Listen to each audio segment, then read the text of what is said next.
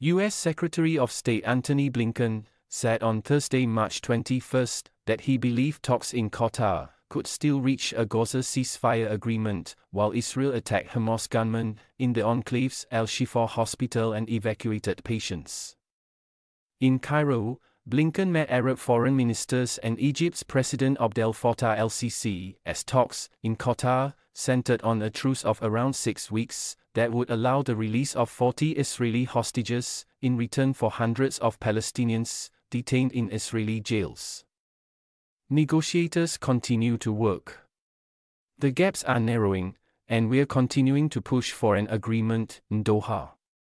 There's still difficult work to get there.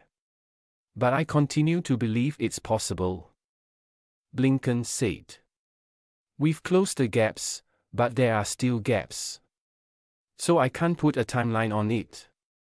I can just say that we're committed to doing everything possible to reaching an agreement. The main sticking point in ceasefire talks has been that Hamas says it will release hostages only as part of a deal that would end the war, while Israel says it will discuss only a temporary pause.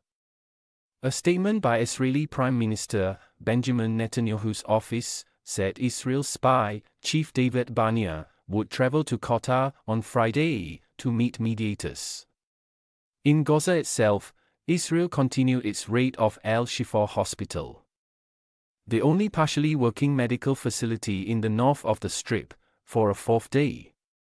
Residents said buildings inside the complex were in flames and others reported they saw gunfire and people shot in the complex. An Israeli military spokesperson said Hamas and Islamic Jihad gunmen were holed up in the building housing the hospital's emergency room and expected the army raid to continue for a few more days. Hamas has denied that the hospital harbors fighters and said those killed were wounded patients and displaced people. We are evacuating the patients, around 220 patients, to another building, Rear Admiral Daniel Hagari said in a televised statement, with appropriate medical equipment so that all the patients and doctors can be safe. We continue to call on all the gunmen in the building to surrender. Hagari added some very important Hamas commanders have been captured, but he could not disclose their identities yet because they were providing valuable intelligence. A local journalist, Osama al-Ashi, who lives near the Al-Shifa hospital, wrote on his Facebook page, he was unable to leave the area because it was surrounded by tanks. I could die at any moment. I'm afraid of everything around me and of everything, he said. With hunger worsening in the densely populated enclave, where 5 months of war have created critical food shortages, the head of the World Health Organization said only opening more border crossings for trucks carrying aid could prevent famine in Gaza. Israel's offensive has now killed almost 32,000 Palestinians, according to Gaza health authorities. The war was triggered by militants from Hamas, which governs Gaza, storming into southern Israel on October 7, killing around 1,200 people and taking 253 hostages, by Israeli tallies. The Egyptian president stressed the need for a truce to address the escalating humanitarian crisis and warned of the dangers of Israel's promised military operation in Rafah, echoing growing international concern. The southern Gaza city is the last zone of relative safety for civilians, and more than half the enclave's population is now sheltering there. Press against the Egyptian border.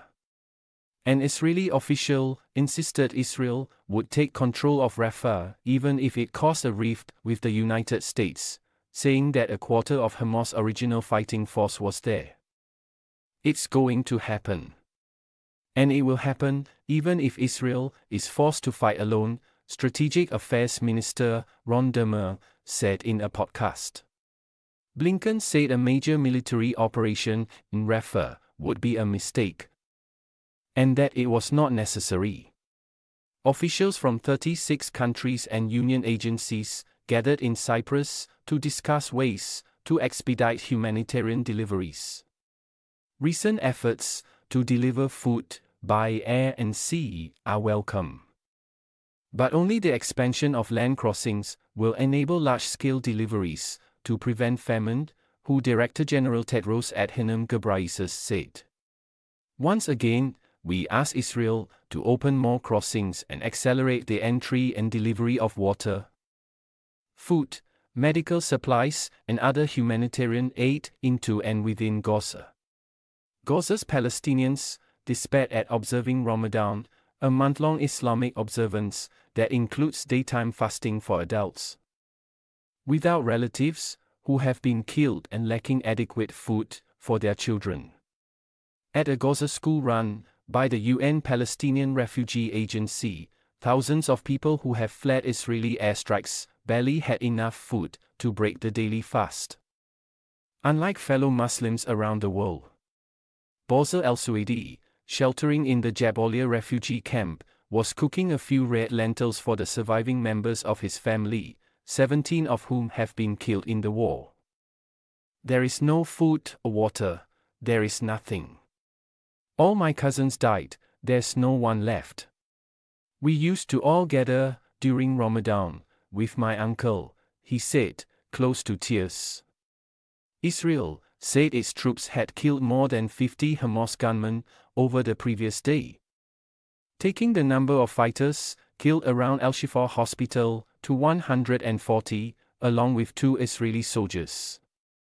It added 358 Hamas and Islamic Jihad militants had been captured during the raid at the hospital complex.